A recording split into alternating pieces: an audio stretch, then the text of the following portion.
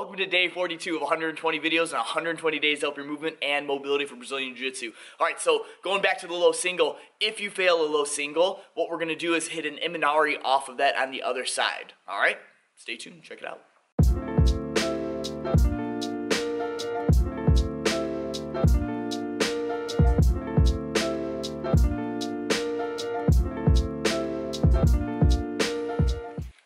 Alright guys, so what we're going to do is we're going to hit the low single one more time. I'm going to attack, but he pulls it back. So just a different option. Instead of hitting a single on the other side, let's hit an Imanari, right? So I'm here, I change my level, I get in, I shoot, he gets out. This hand is now going to go my thumb. So instead of grabbing the heel, my thumb's going down, dropping, grabbing. Now from here, depending on how you do the Imanari, if you're an IBJJF guy, you've got to do the 50-50 position so it's legal.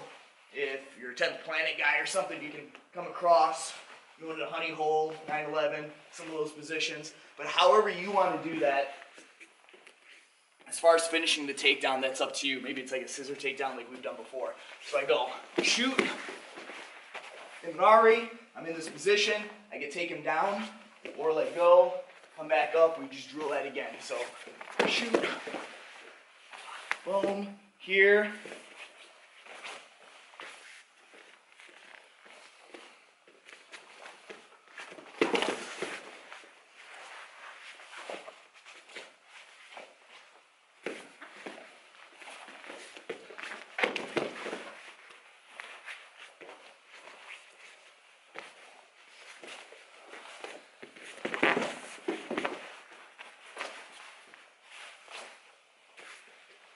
And that's it, guys.